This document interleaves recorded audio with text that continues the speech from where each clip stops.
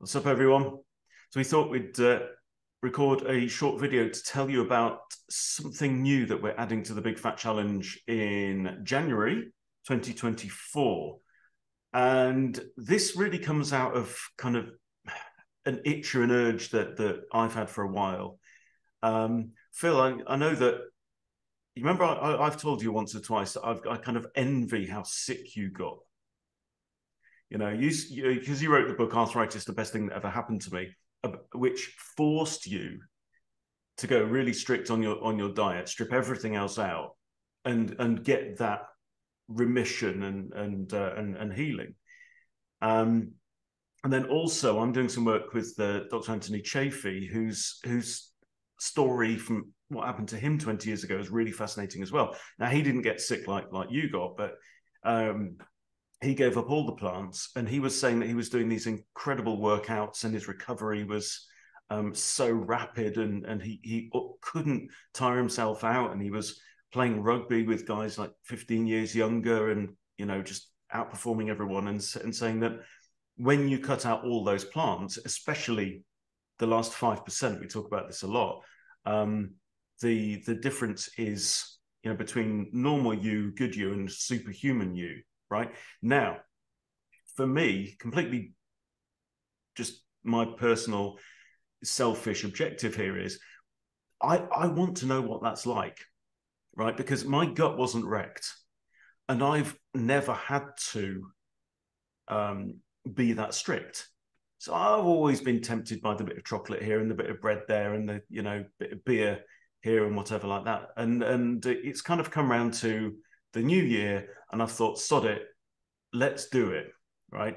So there's a few of us who are in the Big Fat Challenge community now who are going to do what we have just decided to call the Big Fat Challenge XL, which means we're going to do 90 days starting January the 1st, strict carnivore, meat, salt, water, right? Cut out the addictions, cut out no alcohol, no coffee, tea, blah, blah, blah. Have eggs or whatever, fish if you want it. But we're going to find out. We're going to do it together, right? Now, I've been coaching people in kind of making this transition for over a year now, and still, for me, it's only been a week at a time when I've actually followed a strict lion diet, carnivore diet, right? So I want to find out. I want to find out how good it feels to do that, and you know, what kind of shape could I get in 90 days and stuff like that. So so that's what we're going to do. So we thought, yeah, we're going to put this out to everyone who follows like 100% Carnivore, Phil's YouTube channel, and so on, to say maybe you are one of these people that you've dabbled a bit, you know, you've dipped your toe into carnivore, you've seen some of the results, but you know there's something more to be gained, but it just takes that bit more self-control, discipline, support that you don't actually have in your life. So let's do it together. That's my idea. Yeah, well, you know, I often say that, go back to that expression, which was actually made up for bipolar people. I think that they're like everybody else, only more so. Mm-hmm. And I think this is the same with people who, say, like me, who've got autoimmunity in their past. And excuse me.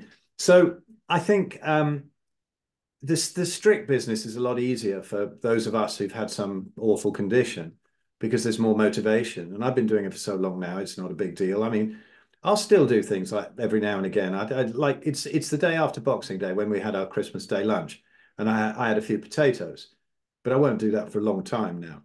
It doesn't really hurt me if I do it once. But apart from that, it's really beef and lamb 95% of the time. But in periods when I'm healing up, it's totally different eating just beef and lamb to beef and lamb and a little bit of pork and chicken, even that. And I think it probably affects everybody, to be honest, but they just don't notice so much. I wonder if in our past, when it came to the autumn, we had nuts and berries and we started mucking around with that. I don't suppose any of them got crippling arthritis, but Did they not feel quite as optimal as they did when that stuff wasn't available? Possibly. It might have only been 2 to 5% or something like that. And then only for a day or two. I don't know. But I do see people having just such a huge difference, particularly when they're healing. When I do consultations, people say, I'll get an email or something. Oh, I've been on carnivore for 6 months and I noticed some improvements to start with, but now they've leveled out or I'm having the odd flare or something like that. It's always that they're having dairy, eggs, pork, or chicken. Like there can be other factors, that we go into as well, all the other things, the light, the EMFs, the emotional stuff, all of this sort of thing. But on a diet level, they're always making some mistake with that. A lot of them thought, oh, I never thought about that. And the reasons why pork and chicken are not so great, the reasons why eggs can not be so great, dairy definitely. So, I mean, earlier on in the challenge, we saw women who hit weight loss stalls. And then as soon as they got rid of the dairy, the weight loss started again. Well, let's call it fat loss, proper weight loss. And I wonder how good people really could feel if they went to what is basically the least challenging food with the most nutrition, which is really good beef and lamb, keep the fat levels up. And, fat levels higher if you've already got autoimmunity to heal the gut. It's not rocket science, but to really be confident of why that is totally safe, because a lot of people go, well, you can't just eat that. And we're not strict on most of the challenge. We go with what people's level is and, where they're coming from, what their history is. But this time, with the XL thing, we want to just stress that and just see what happens to people. People who've maybe already been carnivore and feel great, or they think they do. Can you feel better? Can you not have something happen in 10 years? I don't know, but it is the least challenging food, no toxins, and the most nutrients. So give it a go. And the longer you do it, the less boring it becomes, right? Because at the start, oh, I'll never do that. So restrictive. Well, just try it. Even a vegan diet's not going to kill you in 90 days. Give it a go. But that's the key, isn't it? Because you had a really, really strong why. Like you say a lot, nothing tastes as good as remission feels, right? So, somebody offers you a sandwich, it's like, hell no, that I don't care how good it tastes, it's not going to be worth it, right? But I've been like swanning around on the challenge on our calls and stuff, saying to people, well, my gut's not wrecked. I can have the odd, fried eggs on toast or crate of beer, and I get away with it. Look at me, I've got a note from my mum. But the reality is, I don't know. Still don't know what I'm missing out on from that, and also don't know. Maybe I could live another 20 years. If well, I mean, I hope to live another 20 years, but I mean, on top of what I would live otherwise, actually enjoy another level of quality of life. And the bottom line, guys, is that there's only one way to find out. So if you're like me and you've been flirting around carnivore and the healing and the energy levels that are possible, make 2024 the time, right? Let's do it. Let's do it together from January the 1st, and we'll support each other to do it. Because I know that if it was just down to me, the motivation isn't there. I need to find that motivation. I need to generate that impetus to do it. And I bet that there's a few others in a similar situation out there who could benefit from the same.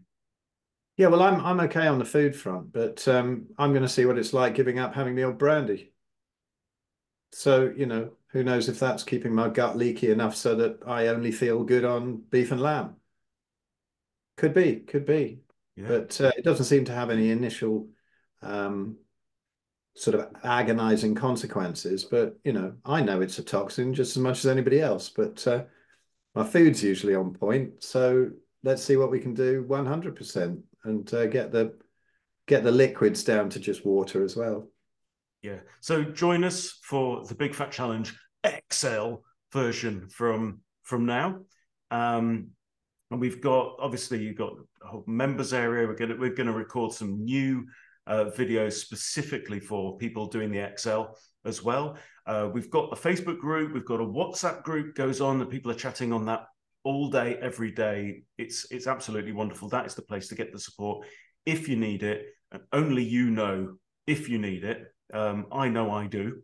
So that's why I wanted to do it, and that's why we wanted to open up to you guys as well.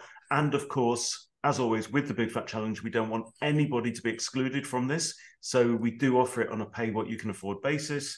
And if you drop an email to info@thebigfatchallenge.com, then if you can't afford the full price of the challenge, which is very, very reasonable and less than the cost of a normal gym membership, which you don't need anyway, then we don't want to turn anyone away. So yeah, join us from January the 1st, if not before, and let's do it together.